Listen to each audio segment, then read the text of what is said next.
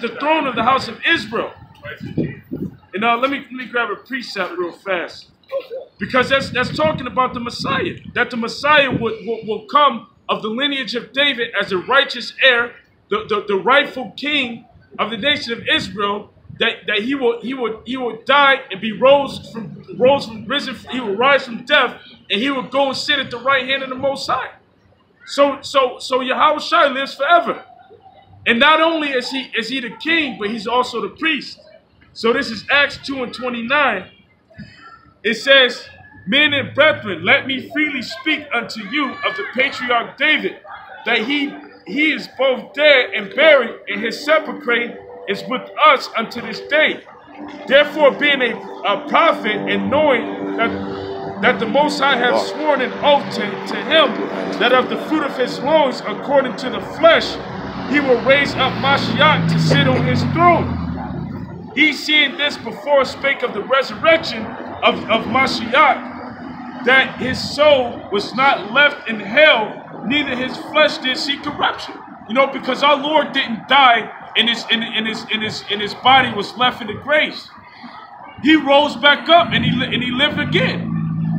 And eventually what happened? And he was taken up into the spirit world, and now he sits on the right hand of the Most High. So David will never want a man to sit on a throne.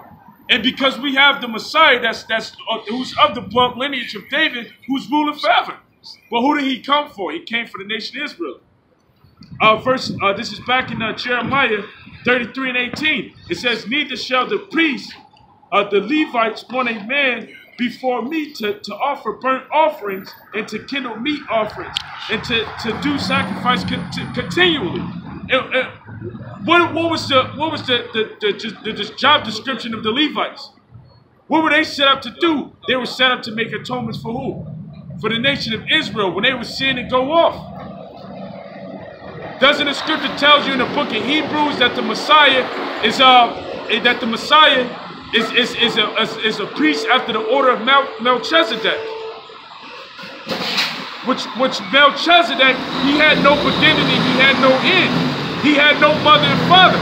And if you can receive it, Melchizedek before he came as the Messiah was a Messiah, man. And that's something spiritual. There's a such thing as reincarnation. Melchizedek, which means Malak Tazadak, the King of Righteousness. What was the title of our Lord and Savior? The King of Righteousness. That's right. Where was Melchizedek from? He was from the land of Shalom. He was from the land of peace. He was Al-Shalaka. It said that he was the king of Salem. Salem, which is the king of Shalom, the king of peace. That's the Messiah. But he was reincarnated as the Messiah and named YAHAWASHI during this time.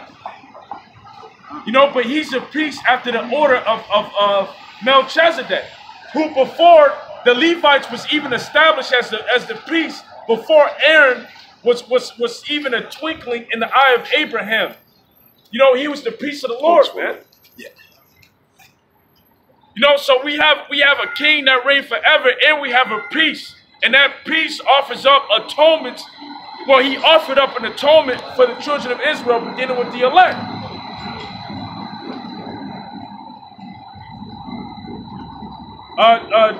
Reading down,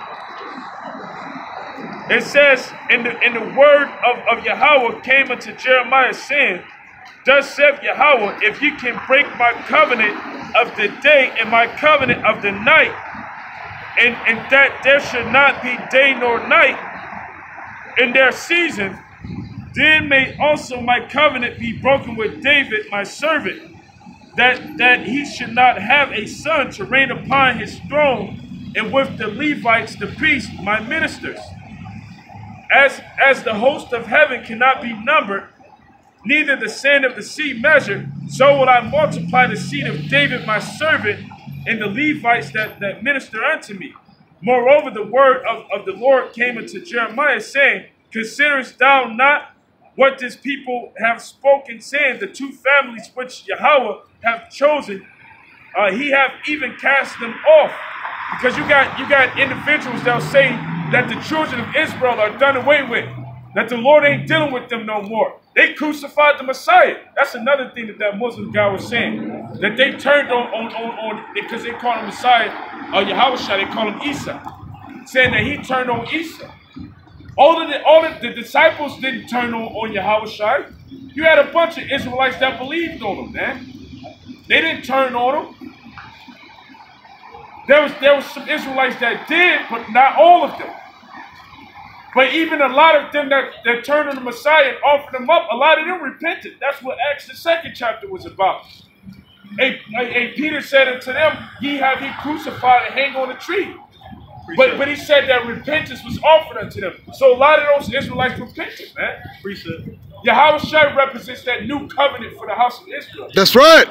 Only. This brother was talking about. This is Romans 11:1. It says, I say then, have not the Most High cast away his people? Have cast away his people? God forbid. So it says right there, he didn't cast away his people. That's what everybody say. It says, for I also am an Israelite, of the seed of Abraham, of the tribe of Benjamin. The Most High hath not cast away his people, which he foreknew. What ye not, that what the scripture hath said on Elias, how he maketh intercession to the Most High against Israel, saying, Lord, they have killed thy prophets and dig down thy altar, and I am left alone, and they seek my life. But what saith the answer of the Most High unto him? I have reserved to myself 7,000 men who have not bowed the knee to the image of Baal. It says, even so then, at that present time, also there is a remnant according to the election of grace. Can you grab 26? Verse 26.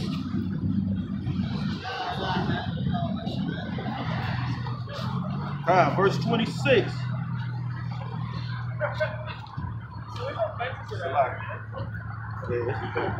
Verse 26. And so all Israel shall be saved, as it is written, there shall come out of Zion the deliverer, and shall turn away ungodliness from Jacob. It says that the deliverer shall do what? Turn away ungodliness from Jacob. So that's talking about the Messiah.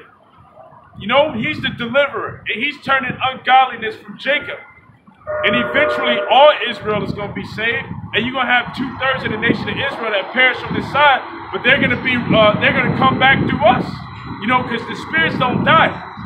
So their spirits is going to come back through us, and they're going to be in righteousness in the kingdom of heaven. That's right. That's right. That's right. Brother got one. Oh. Right there. Yeah, there you go. No, because the Lord hasn't completely cast off his people, man. What he did was he punished us. He's chastising us because of our sins and our iniquities. You know, and he used the other nations to do it. He didn't put us in this position for us to be totally destroyed. And he did it for us to humble up, man. That's right. This is Hosea 1:9. It said, the Most High call his name Lo Ami, for ye are not my people, and I will not be your power. God, because it was said by the Most High that we're not his people. You know, because we sinned against the Lord. We broke his law, statutes, and commandments, and the Most High was angry unto us. But what does the scripture say? In the place where it was said unto you that you are not my people, you shall be called what? Go ahead. Yet the number of the children of Israel shall be as the sand of the sea, which cannot be measured nor numbered. And it shall come to pass that in the place where it was said unto them, ye are not my people, there it shall be said unto them, ye are the sons of the living power. And then shall the children of Judah and the children of Israel be gathered together and appoint themselves one head, and they shall come up out of the land, for great shall be the day of Jezreel. So, Jezreel is another name for Israel, man. That's right. You know, so in the place where it was said unto us, we are not the children of the Most High Heavenly Father. It's being said unto us what that we are. You know, You know, and that's here in America. And here in America, we would call niggas. You know, we would call spics. You know, we would call everything but what we are. But now it's being revealed that we are the true Israelites. Right. Our people are waking up. They're hearing this message that's being preached. They're understanding that salvation is only for them. They understand that the so-called white man is Edom according to the Bible. That's right. Not Jeff. You know? And not Ishmael. Yeah. Finishing up in Jeremiah, it says, "Considerest thou not what this people have spoken, saying the two families which Yahweh have chosen, he have even cast them off. Thus they have despised my people, that they should be no more a nation before them. Thus saith Yahweh, if my covenant be not with day and night, and if I have not appointed the ordinance of heaven and earth, then will I cast away the seed of Jacob and David my servant, so that I will not take any of his seed to be rulers over the seed of Abraham, Isaac, and Jacob. For I will cause their captivity to return and have mercy on them." You know, so the scripture is saying that the Lord will have mercy on us. But what is he going to do unto the wicked that put us in captivity? You know, that harmed us. They're going into slavery. Listen, I was laying back off what the brother had previously when he said. This is Romans 8:16. It's Romans 8:16. It says the Spirit itself bears witness with our spirit that we are the children of the Most High. That's right. It says, and if the children then heirs of the Most High, and joint heirs with YAHAWASHI, if so be that we suffer with it, that we may be also glorified together. So through all this thing that we're going through, the persecution, the things, and the suffering, being out here looking foolish in front of everybody. Hey, this is a little suffering. It's a light affliction that we're going through, even through the regular day-to-day things that we got to go through. Police shooting us. The damn white man is still killing our people, and he acting like he had nothing to do with it because that was 100 years ago. You're still doing it every day, you know.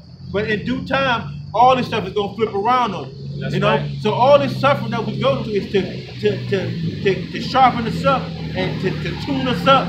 So when you're out that day and when that destruction comes, we'll know, because the scriptures talk about martial law. The scriptures talk about it's going to be a destruction.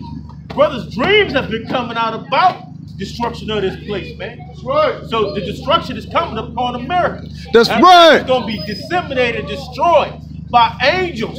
That's right. Right. Yeah, we're going to destroy this. They're going to destroy this place. Then you're going to see the Lord, you call Jesus Christ, instantly call Jesus Christ, come down and help destroy this place. That's right. That's right. Good. You know? All right. Go ahead. You still got that anything? This is Hebrews 8:8. For finding fault with them, he said, behold, the day is come, saith the Lord, but I will make a new covenant with the house of Israel and with the house of Judah. Now, according to the covenant that I made with their fathers, and the day when I took them by the hand to lead them out of the land of Egypt. And that's what New Testament means. When you look up the word testament just simply means covenant. So you have the Old Testament, which the word testament means covenant. That's the old covenant that was established with the nation of Israel. But then you have the New Testament, which is the new covenant that was established with the nation of Israel. If you understand just that simple thing, that would change your understanding of the Old and New Testament. That would go to show you that the New Testament is for the nation of Israel, man. I declare and I decree. Because they continue not in my covenant, and I regarded them not, saith the Lord. For this is the covenant that I will make with the house of Israel after those days, saith the Lord. I will put my laws into their mind. So it's gonna be in our mind when the kingdom comes. We're gonna have it already instilled in us instead of right here. Because right now we got a stony heart, and then the fleshly heart should come when we're in the kingdom. Because at this moment, he got to see faith on this earth, man. He got to show that the faith got to be shown to him. Oh yeah, you can't count. Stand down.